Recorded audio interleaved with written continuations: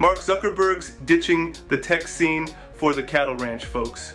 Picture this. A dude who made billions in a hoodie is now playing cowboy, feeding Wagyu and Angus cows beer and macadamia nuts.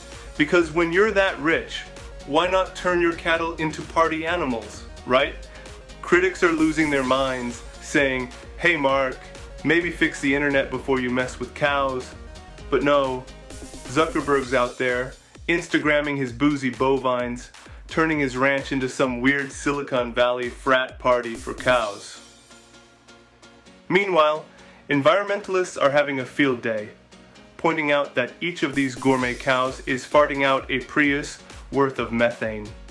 Classic Zuckerberg, solving problems no one knew existed, one tipsy cow at a time.